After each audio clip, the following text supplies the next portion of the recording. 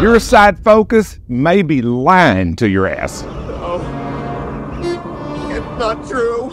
Now, on a lot of the newer scopes, instead of having a front adjustable objective, they have the side focus. The side focus, it is a focus, but its primary function is to adjust the parallax out. Parallax, for guys that don't know, this only takes a second, is when you get the image in the scope and the reticle are not on the same plane. When they're not, and you move your head around at the rear of the scope, you'll get a parallax error like what you're seeing right now. Now, if you get it adjusted right and you move your head around, the reticle will stay frozen on the target. You won't get the same parallax error. But I recently ran into a problem with the Sig Sauer Whiskey 4 and Whiskey 6 line of scopes. I had two of them. One of them would parallax down to about 51 yards. I know because when I go out to the range, I measure everything, double check it like Santa Claus, make sure the shit is right. The other would only parallax down to about 62 yards. Now, I was out of town recently and went to a gun shop. I had all of my camera gear with me, and I asked the guy that ran the shop, he knew me from a ridiculous ass channel,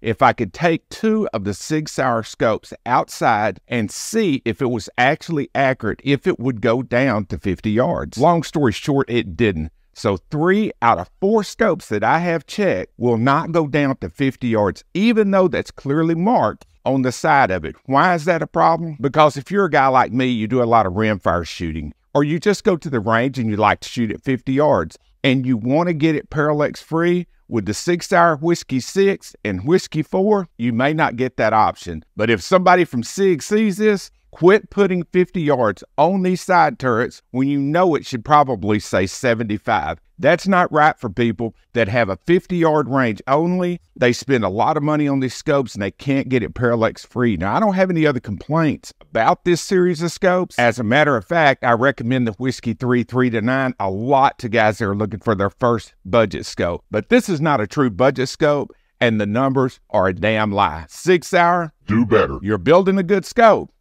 This right here, that's bullshit. Bullshit alert.